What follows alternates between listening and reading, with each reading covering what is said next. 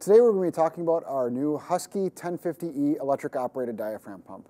This electric operated diaphragm pump couples Graco's 1050 diaphragm pump technology with the efficiency of an electric motor.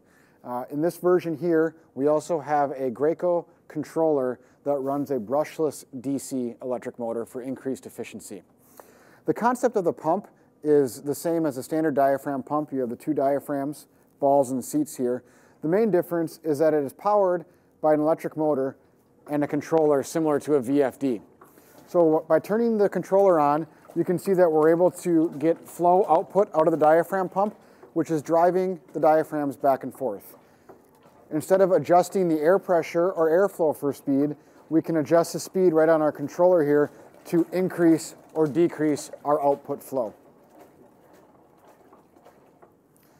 The Graco electric diaphragm pump features a patent-pending air charge center, and what that does is it gives support to the diaphragms to improve diaphragm life and also allows for the ability to put the pump in low pulsation mode and stall under pressure without damaging the pump.